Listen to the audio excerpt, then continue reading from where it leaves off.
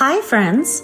I'm Heather Miller, CEO and founder of social impact startup Grasshopper, talent acquisition and DEI specialist, mom of 2 humans and 3 fur babies, most under 4, former professional ballet and hip hop dancer, yoga teacher, interior designer, caregiver, provider, retirement planner, innovator, social connector, and the list goes on. As you can tell from my bio, I've always taken drive to the extreme, and for the most part, done pretty well juggling all of my hats. However, I say this on behalf of most of us, the past 3 years have been very challenging. My personal experience included moving to an unknown city, the unexpected death of my mother, and the birth of my first child 2 weeks later, launching a startup during maternity leave, the pandemic, building diversity strategies for a global corporation in the wake of George Floyd's death, another baby, and then, the icing on the cake, a layoff. I felt like I was approaching a midlife crisis with no space to do so. As a result, I've been thinking about balance and whether that's actually a thing. Join me as I speak with some amazing thought leaders and women in my life to understand how they keep the fire going and the lights on while staying sane. We'll explore drive, juggling priorities, taking no prisoners with your schedule, love and sickness, pursuing your dreams, enjoying the journey, and figuring out what is right for you. We hope these conversations help you err on the side of midlife epiphany versus midlife crisis. Welcome to Balanceness. Indra, welcome to Balanceness. Hello. Hi. Hello. Of course. I'm so excited. I feel like this has been a long time coming, and I'm excited to learn more about you. I've actually been dying to kind of have this conversation since we met. Was it a year ago at the Kendra Scott, or was that even 2 years ago? A year ago? No, it was a year ago. Yeah. Okay. So we met at the Kendra Scott Well Institute. It was like a day for women. It was like the most incredible sort of professional development type conference that I've been at in a while. I don't know if you. Yeah, it was so energizing. It was so energizing, wasn't it? Super energizing. Very empowering. Yeah. And we were both on panels, and you were so kind to come see my panel. And I think we just hit it off. So I've been excited to have this conversation. Yes, no, I'm so happy to be here, and I'm so glad we were able to reconnect and be sitting here today. Yeah. So I would love if you could introduce yourself to the community, because I think you can probably do it better than I can. And since we're talking about balance, let's talk about all parts of you. Yeah. So, okay. So my name is Indra Gutiérrez. I am the president and owner of a general construction company here in Houston. And, I'm married. I've been married to my husband for 11 years, and he is also my business partner. So we're together all the time. We have a golden retriever. His name is Nico. He is very spoiled. He comes to work with me every day. And, I'm a big advocate when it comes to wellness. So I love to work out. I love being outdoors. I used to be a marathon runner. I love to do yoga. I still do SoulCycle every weekend. So I think exercise and really taking care of your body is really good for your mind. I'm so glad that you included all of those pieces. And I was going to ask you, I didn't know what your workout preference was. So we're going to play a little game at the end, and I'll incorporate that. But Nico gets to come to work. That is like a dream. I've got 3 dogs, and they're nuts. Like they would not allow me to work at all. How did you work that out? Yeah. So, that was, oh my gosh, he's really good. He gets really excited when people come into the office, but To me, that was a non-negotiable of bringing him to the office. So he comes where I go. I love it. He gets to live a full life too, a life of balance. That's so Yes, cool. yes, and we're our office is surrounded by like small park and trees, so he's outside all the time. He's so lucky. He's such a lucky dog. Living his best life through you. Yes. Um, we're talking about balance, and I would love to know what balance means to you. Balance means to me, it means really being able to accomplish your goals without feeling, burned out, is really being able to sleep at night without feeling that high level of stress. You know what I mean? Like having that peace of mind and being energized about your day while still accomplishing your goals. Hmm. That definitely makes sense. Sleeping at night, that is something I struggle with a lot. I think, especially for people who are either ambitious or they have busy minds and they haven't quite tapped into meditation. They don't know how to like thought drop. Sometimes I do, but sometimes I lose that practice.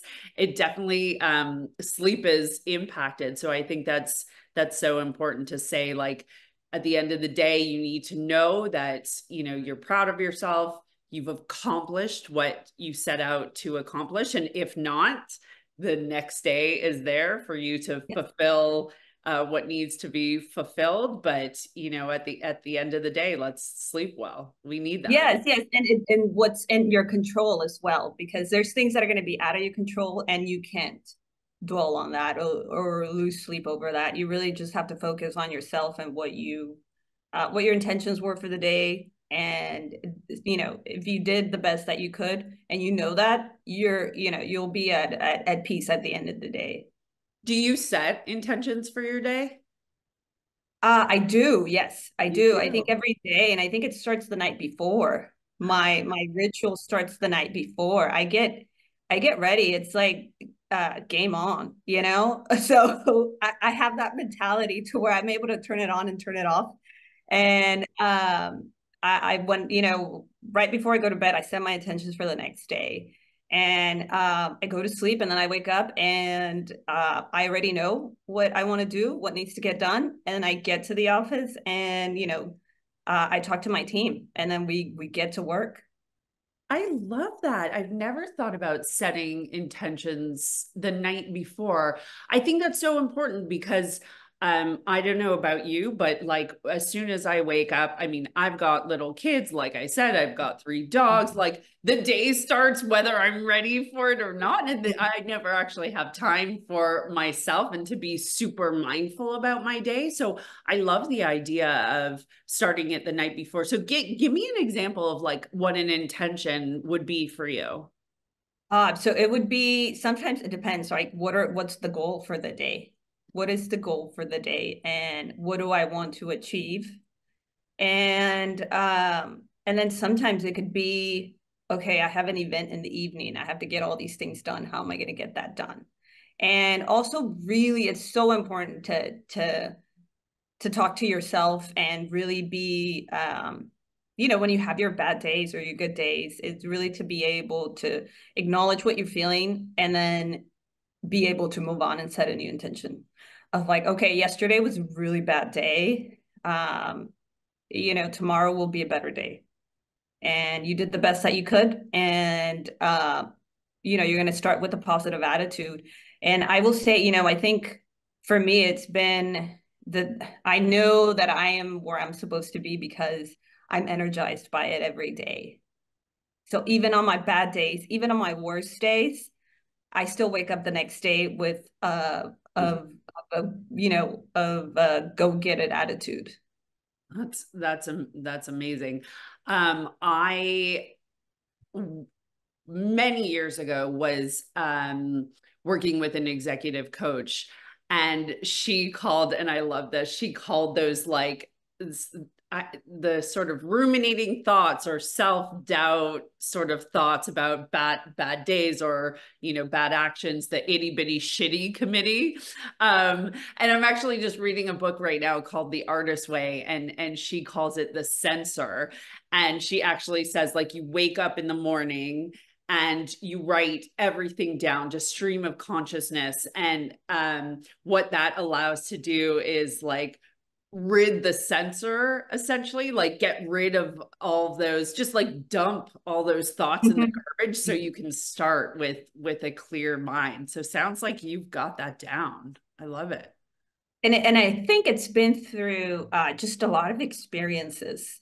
And I don't think it was something that was built overnight. I think when I was younger, I would dwell on things and, it would take over. But I now have gotten to the point where I address it and then I move on because I can't dwell on it. I got things to do. I also have a lot of more responsibility, right? I have a whole team in my shoulders. So it's not about me anymore. It's about what's best for the team. So I think that has been really the biggest difference. That's interesting that you say that, having other people relying on you. It's the same as like if you have kids or a partner, like it's not about you. Your attitude for the day is going to impact everyone Yeah. else. So it's Yeah. important that it's clear and intentional. So let's talk about that. I want to hear about like your early career ambitions. What were those, and at what point did you align yourself with the construction industry? Yeah. So, when I was in college, I actually studied political science. And my last semester of school, actually my last year, I did two internships. And one of the internships was at the Houston mayor's office. And my experience there, I realized that what I really wanted to accomplish, it was not going to happen being in politics. And the whole reason that I was drawn to politics was to really be able to make an impact in the lives of others and really be able to help people out. I come from an upbringing where I struggled and a lot, and I had to do a lot of things on my own. And I really wanted to provide different avenues for different people so that they don't have to go through what I went through. So, then I immediately, as soon as I got, into the internship, I realized, oh my gosh, what I want to do is going to it's going to take me like decades. So I thought about, I think if I go the business route, I can accomplish that same goal with just a different avenue. And that's what I did. I started working at Floor, and that was, it's an EPC company. So I started managing subcontractors for huge, $10 billion chemical plants. And, I started there, and then I immediately just loved it. And I saw that a lot of the natural skills that I had were really good for that industry. So it just became, something very natural to me that I was good at. And also it was challenging at the same time, which was something that really interested me. I love to learn new things. I'm curious. And, that career gave me everything that I was looking for at the end of the day, really. What if you could hindsight 2020, you're looking back, like what were those strengths? Like what are the things that you're good at? Oh, I can multitask, I can work under pressure, and I can solve problems and stay focused. And I'm also I was able to really build those relationships with people, whether you were the executive, the CEO, or you were in the field working with your hands. So I dealt with so many different types of people from all over the world. And I was really able to get to know them and build those relationships, which really helped me in my career as well. And then I think it was about 12 years in, you decided to do your executive MBA. What were the decision drivers around that? Yeah, so by that time, I had experience in building mega capital projects, construction projects, And I wanted to know the business side of it, right?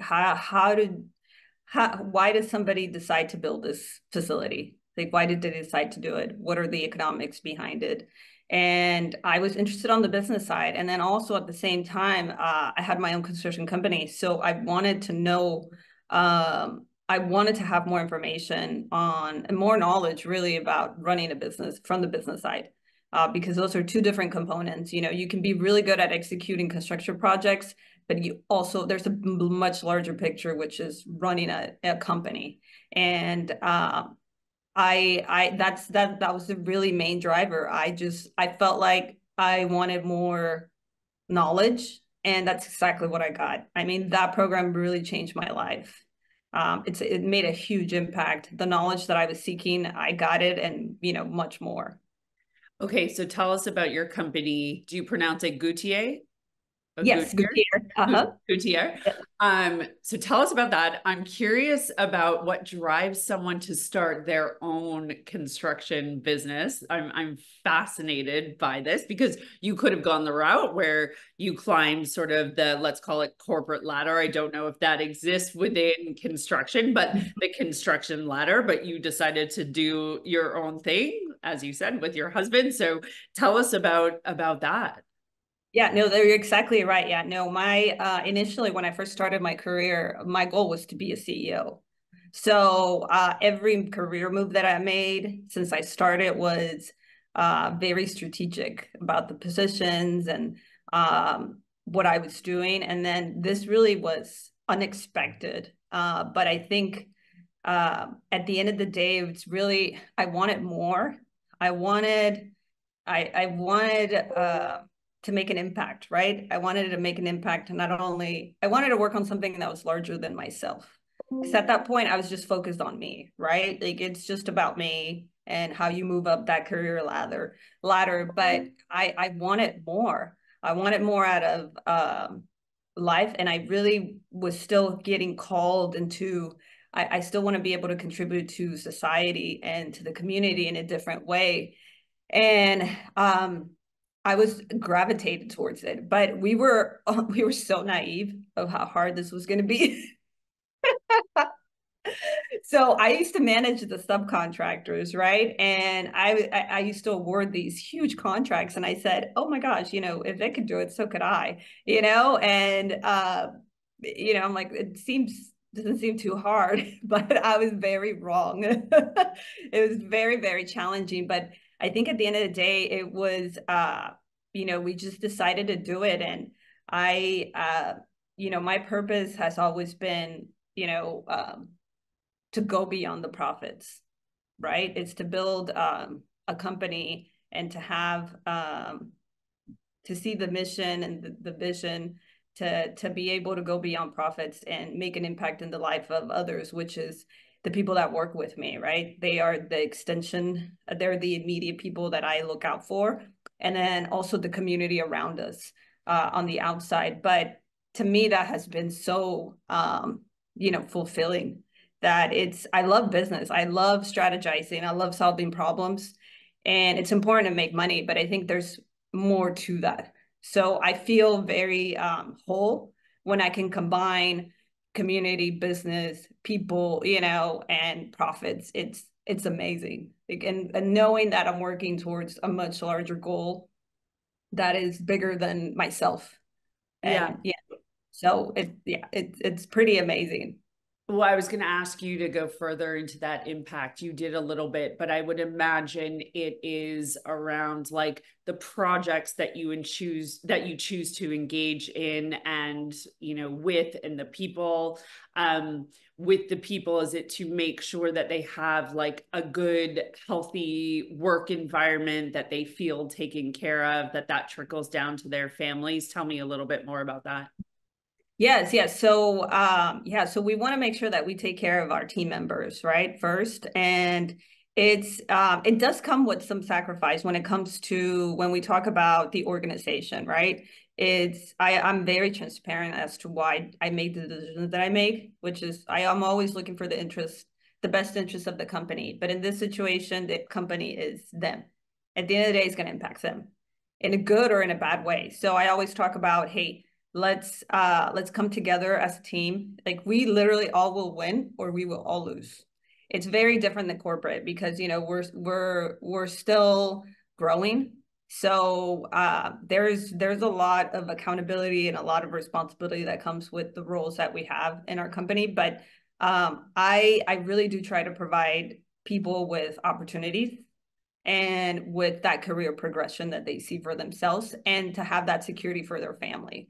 And I'm very, you know, very straightforward and transparent. I will share the good and the bad news with everybody. So everybody understands where we're at as a company, whether it's good or bad. And I think being able to share the success with everybody is so important. And I mean, I'm a big believer, like you have to be able to share that with your whole team. It's not just for me. You know what I mean? I definitely know what you mean. It's something that I think about all the time in my day job as I'm running Grasshopper. I think the transparency, the team goals, and the team celebrations are really important.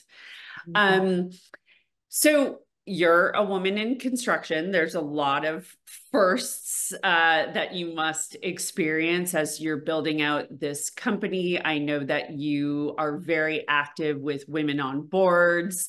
It's a lot of responsibility to be a first in many different categories. How do you shoulder that responsibility? Yeah, so to me, you know, it's being transparent and being having integrity. So I will always try to do the right thing. And, you know, as I said, is the good and the bad, you know, but I don't, I always try to explain why I do what I do. And I think people are going to not understand you. It's hard to understand this position that I'm in, unless you have gone through it, unless you're in it. So I do try my best to explain that to my team, why I do what I do. And but it's hard. It's hard. You're not going to please everybody, but I do try to lead by example. And the expectations that I have for my team are the same as I have for myself. So there's no, you know, there's no picking and choosing. Do you know what I mean? So yeah, so I really do try to lead by example, and I do try to, I think now that I'm older, and I do try to be more empathetic than when I was, you know, younger and in corporate, trying to climb that ladder, because it is about people at the end of the day. So that's something that I've learned through my journey of having my own company now. It's just very different, and I've learned to share that my insights, so that people don't have to go through that pain that I went through as I navigated my career. I really do try to save people from that burden as much as I can, but I will be honest with you. So whether it's good or bad. And do you have any role models? So to me, it's every time I see, whether it's a man or a woman running their own companies, I have respect for them because I understand how hard it is. And it's something that people will not understand, as I said, unless they are in it. I can explain things to you, but you don't feel the pain that comes through running your own company. There's a lot of pain associated with it that I don't think people talk about. So you have to be able to push through the bad days, because there's going to be a lot of great days as well, you know, and it's just a journey. It's really a journey. A company takes decades to build. So it's not a sprint. If you're trying to build a sustainable business, it's a long game. It's not overnight success. And you're going to have your ups and downs. And I think for me, that's like my role models are, you know, the people that are doing this and that are walking the same path as I am. Can you give us some examples of the pain that you're alluding to? Yeah, it's just the whenever the failures, right, that you go through as a business, if it doesn't, if a project doesn't go well, like in our situation, right, or if you have to do a turnaround, restructure, and you have to let people go, or layoffs, or I mean, all of that is just so painful. Um, it's the rejection, right? So many people tell you no. True. So you have to be able to pick yourself back up and try to think about, okay, what could you do better so Mm-hmm. that that next time can be a yes. So always be able to look at yourself and be honest about where are your shortfalls so that you can improve and then be able to achieve your goals. Whether yeah, there's a lot of no's, like, and it's when you're growing a business, there's a lot. So that's painful, every time you get turned down for a job or for anything. It's painful. So you just have to be able to pick yourself back up and try again. Yeah, definitely an exercise in resilience. Yes. And you work with your husband. What does the division of labor look like there? And then at the end of the day, we're going to start talking a little bit about balance in my next question for you. But what does that look like when you come home? How do you manage both the relationship of you as co-owners of this company and then partners at home?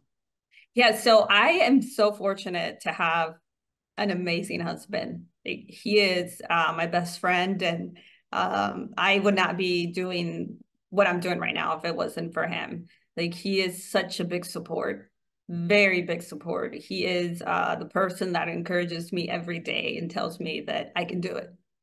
So I get really emotional because he is, I've been so blessed to have him in my life.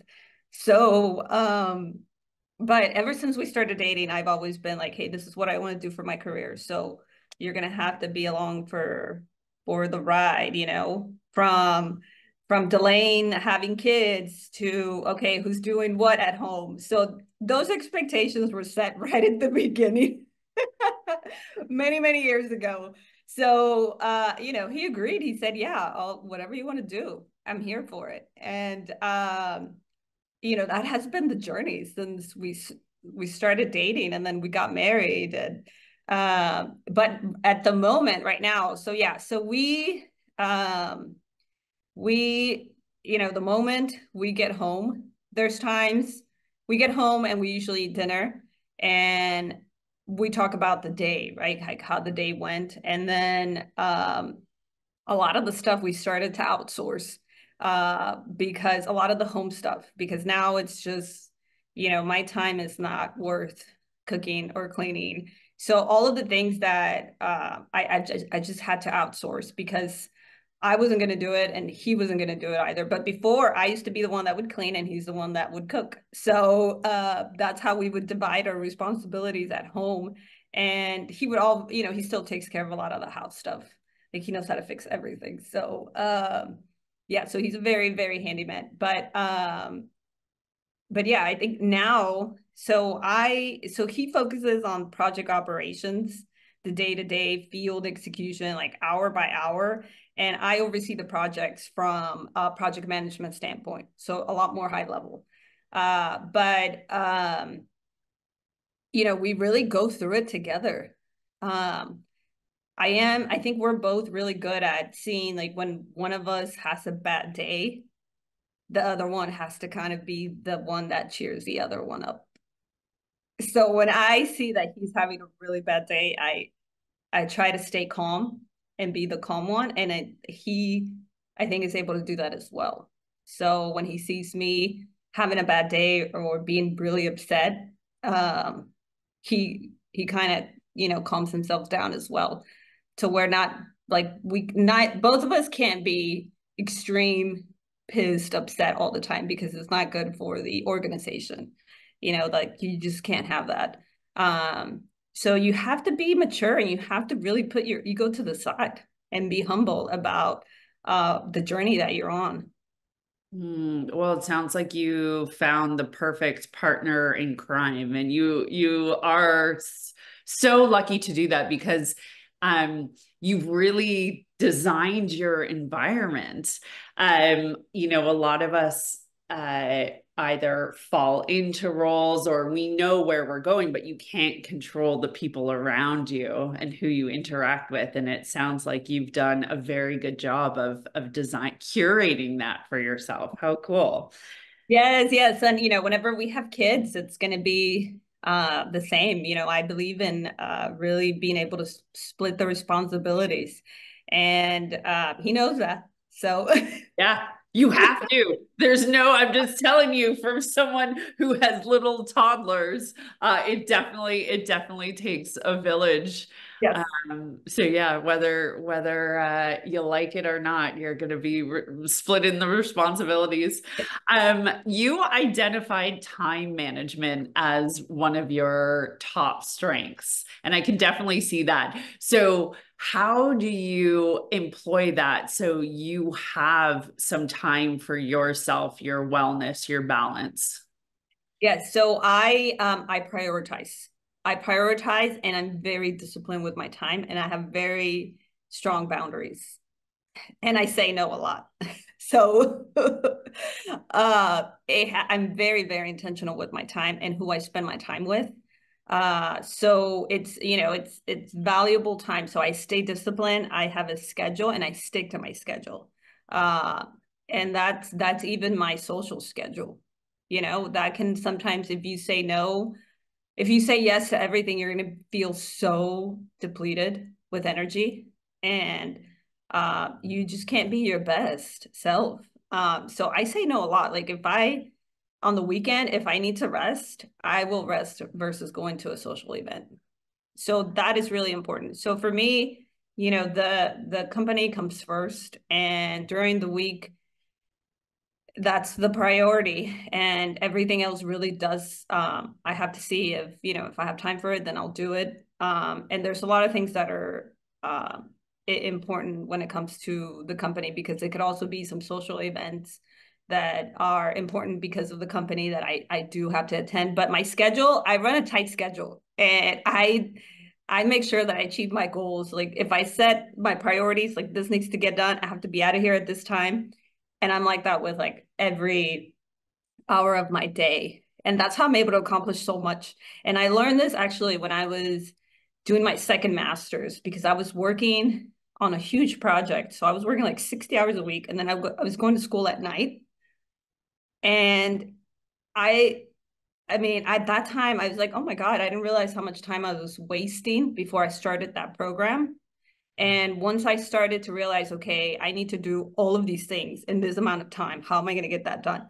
That's when I started to learn how to do time management. Like, how do I make sure that I achieve everything that I want to do without feeling burnt out or stressed out? But I will say, my morning also starts really early. I wake up at 4 a.m. and I go work out and I get ready for the day, because the moment I wake up and I show up to the office, I'm bombarded by so many people. So you have to try to get ahead of the game. And that's why I do my intentions the night before, because then I at least know what's coming. And sometimes, there's things that come up that you don't plan for, and then you have to adjust. But yeah, time management has been so crucial to where I have time for myself. Like I really do. And it's because I have boundaries. I say no and I stick to it, and I'm able to rest to where when I come to work on Monday, I'm refreshed and I'm ready to go. That is incredible, because a lot of us let the boundaries slide a little bit, because there are things that are important around you. So it's whether it's family members asking for time or something, or friends in a conversation, as you said, like you've got to have a social life as well. The working out 4 o'clock in the morning, that's impressive. Yeah, so I'm usually in class by 5. My class starts at 5, And but I mean, I love it, right? I grew up working out, and it's just part of my life. And now that now that I don't have time, I have to find the time. So I'm like, I squeeze it in. Yeah, because I imagine if you left any of these things, the self-care to the end of the Oh, day, yeah, they wouldn't wouldn't happen. get done. Things No, would get pushed into it. they don't happen. No, because I tried that and it didn't work. Yeah, I tried it, and that's when I switched my schedule, because I said, okay, if I continue to wait until the end of my day, I'm never going to work out. And, yeah, it's just a bad cycle. Yeah. Mhm. What is the number one piece of advice that you would give to someone to achieve a sustainable lifestyle? I think it's being honest with yourself and being honest about the type of life that you want to live and what's important to you. And I think that looks different for everybody. So it's really staying true to who you are and what's important to you and what your goals are. And whether people can understand it or not, I think it's important for you to be happy with what you're doing and be able to set realistic goals and expectations for that, so that you can be happy. I love that. It's like so simple and so true. That really resonates with me. Okay, we're gonna play a quick game that I call yin Okay. or yang. It's kind of like a would you rather. Um, Okay. team dinner or solo dinner? Ooh, team dinners. Team dinners. What do you guys do for team dinners? Oh my gosh, we have so many events. We have so many social events. Yeah. So I love I try to get the team together because all of our team members are spread out. They're in different projects, so not everybody works together. So it's so important for me to get the community together and get people to get to know each other and engaged and be excited about what being around each other. Yeah. Okay. Yeah, I love to plan events. Like I love to plan events. Like I love I it can so much. see that. I could see that from you. I I feel love like to you're a host. fantastic project manager in Yeah. any respect. Yes, and I Um, love to host. Like I love to host house parties as well. I don't do it as often because of my time, but I love a good like come over, let me like I love the hosting. I do too. As long as I don't feel stress in the process of getting Oh there, yeah. like the Mhm. cooking and Oh yeah, yeah. I guess that's time management. Yeah. Yes, and then I outsource a lot of stuff. So Very smart. Very smart. Okay, so soul cycle or yoga? oh, Soul Cycle. Yeah. So you like the fast I pace, love I like love an high. outlet for your energy. Yes, I love high intensity. I do Soul Cycle and I do hit. So those are my favorite. And I also do yoga, but yeah, if I were to choose, yeah, it would be either Soul Cycle or hit. Okay. I am terrible at hit, so I'm very jealous. It's just something my body can't do, but I keep trying. Last question. World travel or staycation? Oh, world traveler. Yeah. Where do you have a bucket list or somewhere where you're dying to Oh go my next? gosh. I mean, I want to be able to explore the world, and I do a little by little because I'm not able to travel as much as I want to because of the business, especially international trips. I love international trips, and I have to be very like strategic about when I can do those trips because of my job. But oh my gosh. Yeah, no, I mean, I definitely want to go. I've been wanting to go to Patagonia for a Ooh, couple of years ooh, ooh. I got close a couple of years ago. We were in Argentina and just didn't because I think You have to again, go even further. Yeah. you have to go further and then there's time that it takes to get into the mountains. Uh, Hmm. so yeah, Yeah, it's so that's what I mean. I'm like a lot of the trips that I want to do, it's like they're so far.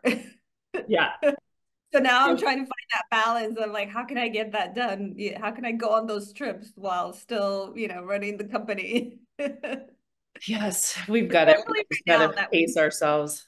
yeah, especially right now that we're growing. So the company is growing, and I think if we weren't growing and things were just kind of running, right, it would be different. But the fact that it gets really challenging when the company is growing, there's a lot of changes that require your attention. Yeah. So, well, that's a super exciting, prospect on the horizon, growth of the company. Congratulations. That's so cool. Thank you. Yeah, no, we're right in the middle of it right now. It's exciting, but it's you have to be careful. Like, that's my job, right? To mitigate risk. So I get really excited, but I always stay also humble, because I think it's important to not let success get to your head, because you can lose everything overnight.